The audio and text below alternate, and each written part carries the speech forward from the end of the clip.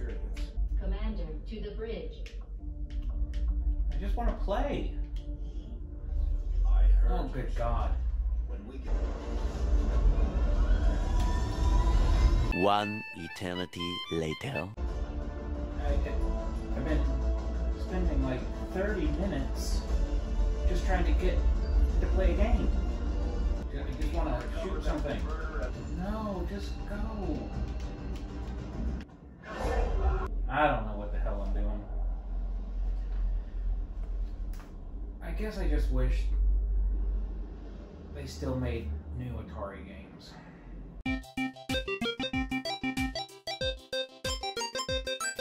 Back when life was simpler, you can just jump into a game, start playing, and the graphics were just enough to let your imagination run wild, like reading a good book.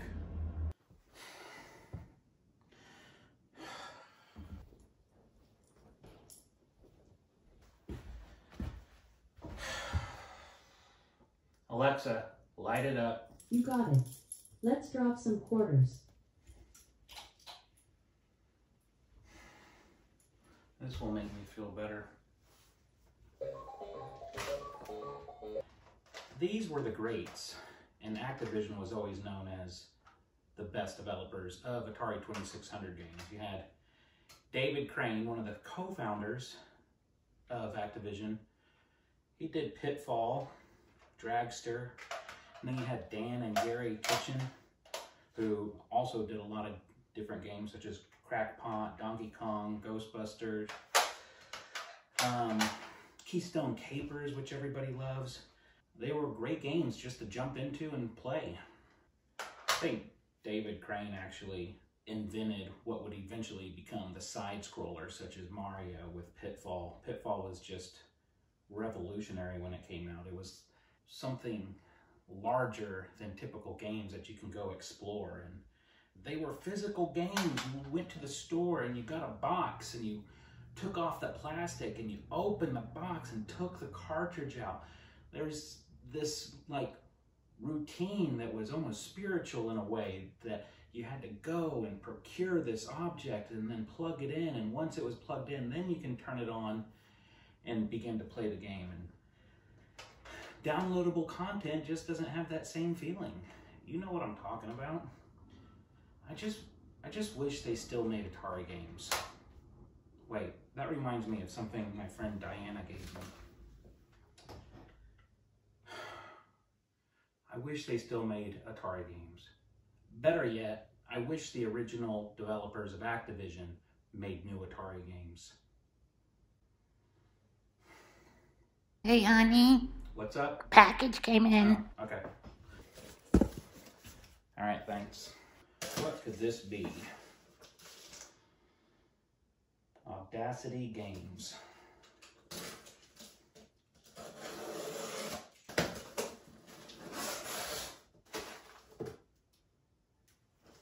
A hat. Wait a second.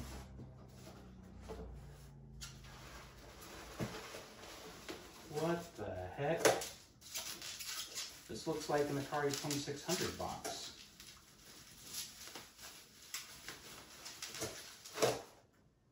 It is.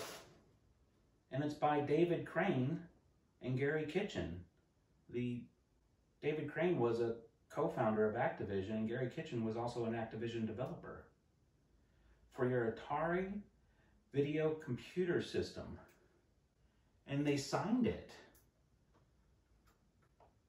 Oh, man. Look at that, a physical Atari box. Ah, look at that. Certificate of authenticity. This is a real deal. This isn't a homebrew or anything. This is a real, new Atari 2600 game.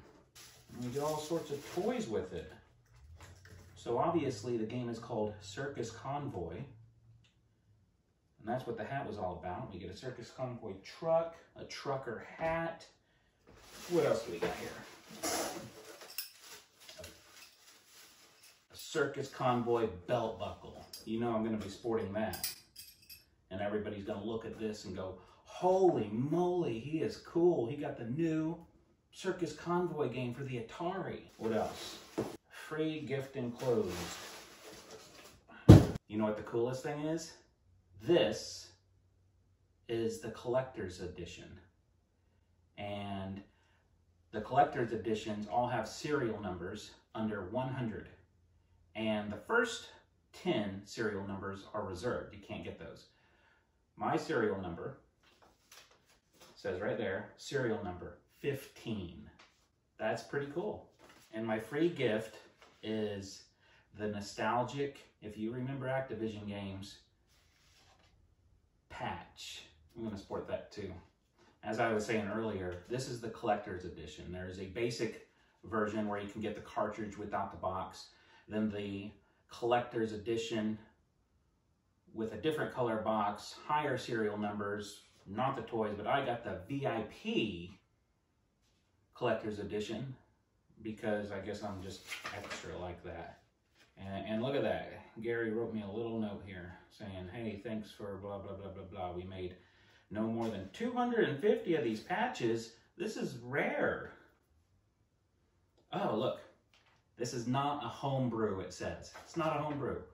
It's a pro brew. This is genuinely a brand new Atari 2600 game that came out in, yes, 2021. Who would have thought? This is cool.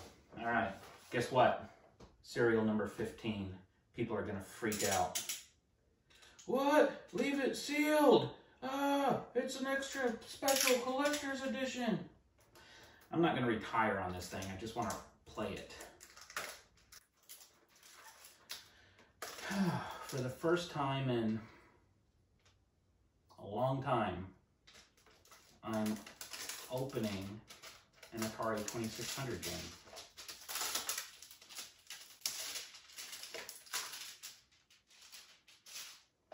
Should I switch hats? Trade one trucker hat for another.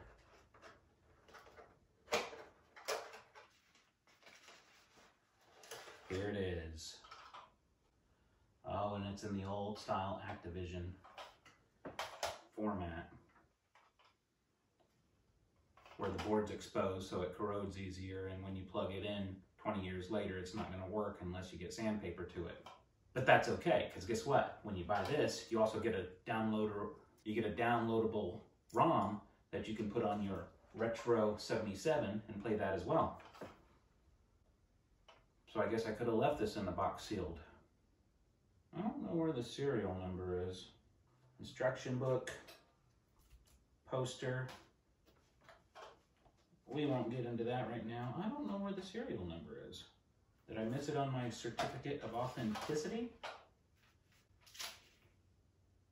Oh, yes, yes, yes. It's in this shiny part right here. Circus Convoy.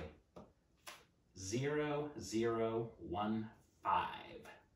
Man, just feel like I just out-nerded everybody.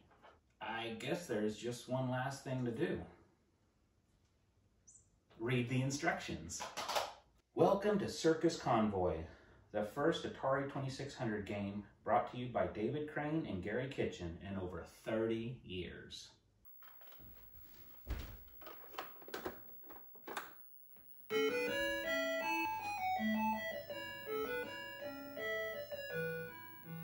And there we have it. First Pro Brew Atari 2600 game in decades. Let's jump in. We'll switch to the Retron in a second so we get a better recording, but just to start out, register. Oh, you can register via QR code. Play.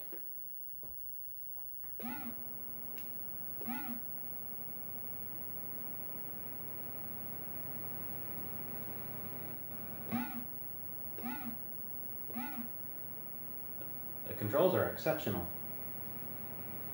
The graphics are pretty good considering. Hey, those are the birds from Barnstorming. And you can tell the classic Activision sunset. Nice animation too for an Atari game. Oh, bricks, I got bricks, yay. Hamburger.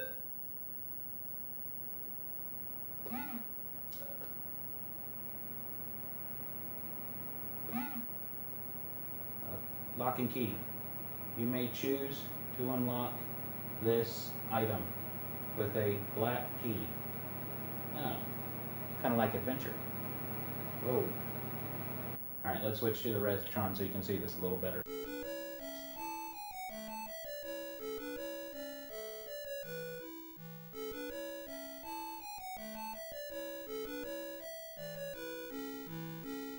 Alright, so the story to the game is you're Andre the Magnificent. He's a part of a traveling circus, and a competitive circus show sabotaged all their equipment, so he had to go fix everything. And here he is. The controls, like I mentioned, are pretty great. And we'll see, like, the birds flying by, that's reminiscent from Barnstorming. You got the Activision sunset in the background, which is nice.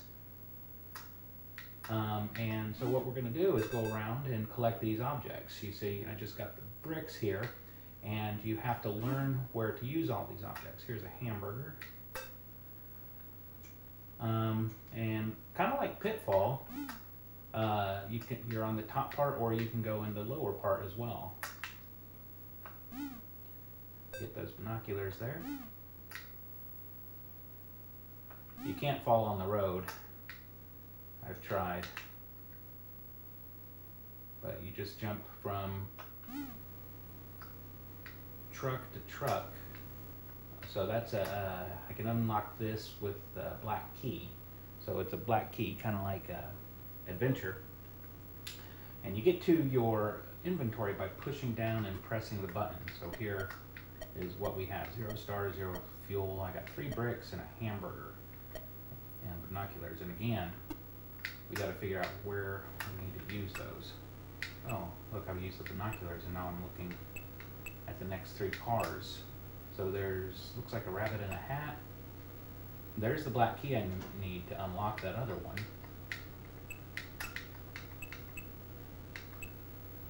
I just got to figure out how to get over there. Okay, so what do I need to do? Give this guy a hamburger?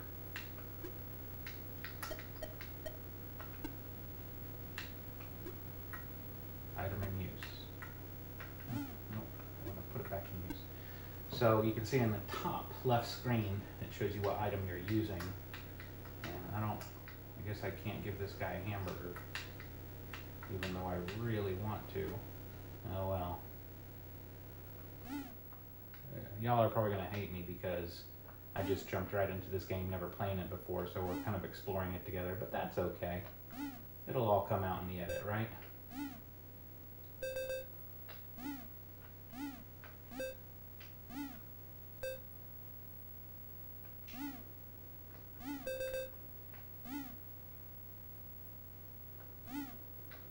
Guess that's the end. Okay, I picked up some bombs and stars on the way, so we'll have to figure out what I need to blow up. We'll try to maybe use a bomb here, because the hamburger's not working.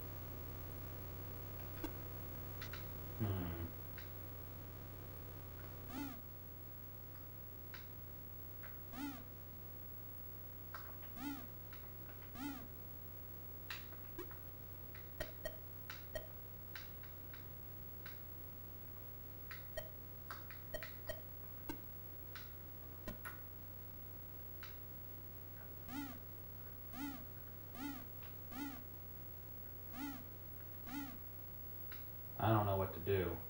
So if you get stuck, what you can do is hit the game select button, and it gives you a QR code to get some hints. So this will pull up an online guide. Let's see what that does.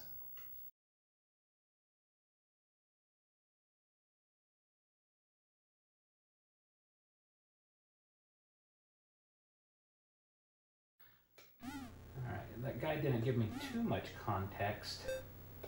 Maybe because I'm on the easiest level. And I just accidentally restarted the game when I was fooling around with everything. So I'm just gonna speed run and get all the items again.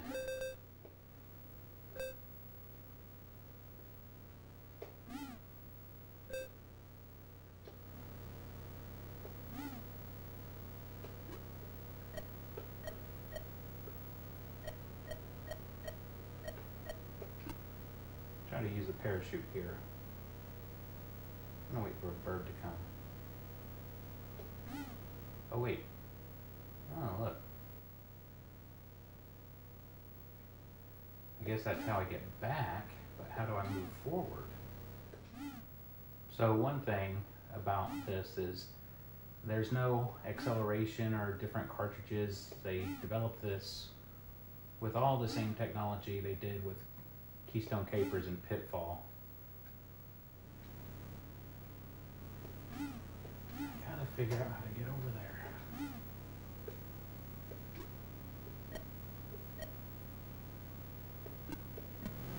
Oh, he used the fuel and he speeds up.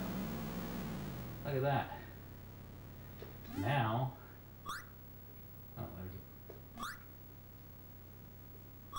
I gotta figure out how to get past the bunny.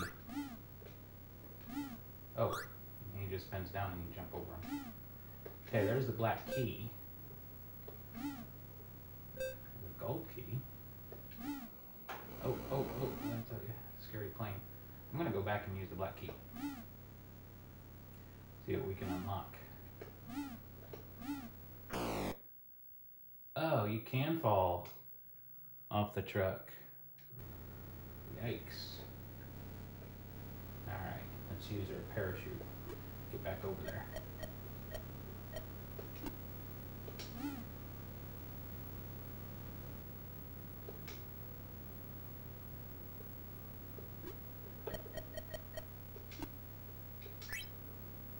Got a gun with 30 bullets.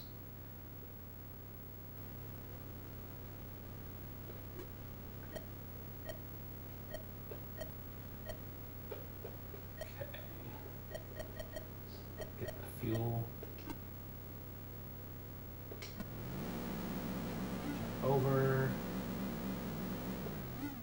Scary rabbit.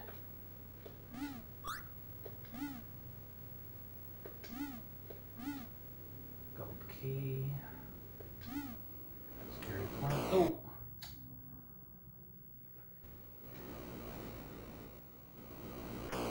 Ah, I thought it was far enough.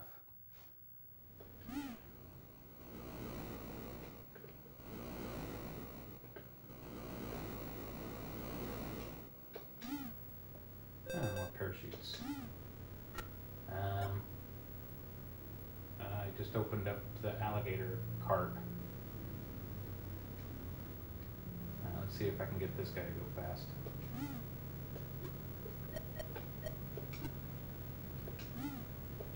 Nope. He does not want to go fast. Does he want a hamburger? Anybody want a hamburger?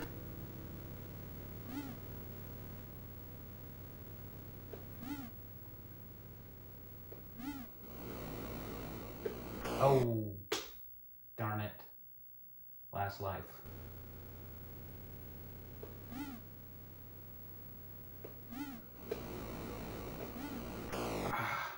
And I'm dead. Well, I can certainly say that's a fun game. Alright folks, here's my final thoughts on it. I think it's an outstanding game. It's tons of fun right off the bat. You can just start jumping around, collecting things, figuring out what to do. It's a puzzle game as well as an action game. So you're avoiding obstacles, collecting things, but then you have to think, what do you do with those obstacles? So it's almost like Pitfall meets Raiders of the Lost Ark, or it's almost like Pitfall meets Adventure. So if you can put Pitfall and Adventure together to make a game, that obviously would be a great game, and this is what that's like. It's great, it's fantastic. I'm going to give it 10 out of 10 stars. because as soon as I'm done wrapping this up, I'm gonna get back and start playing it again. So I'm super excited that David Crane and Garry and Dan Kitchen decided to make more games, and I think we need to get all the original Atari developers to get on board with this. You know what I would want to see future titles from? What developer? The guy that did this. Come on, it wasn't that bad of a game. You just didn't read the instructions. Once you figured out how to play, it was a pretty good game. It was yeah, whatever. But yeah, solid game. Super happy with it. There's another game coming out, I think next month, called Casey's Gold, and we'll be looking forward to that. All right, guys, thanks a lot. You don't have to subscribe or like or anything, because I really don't care. I'm not making any money off this. I just do this because I find things and I get excited about them, and I think, oh, somebody else is going to want to know about this too. That's why you make the videos. So subscribe if you want. If you don't want to, that's cool too. All right, bye.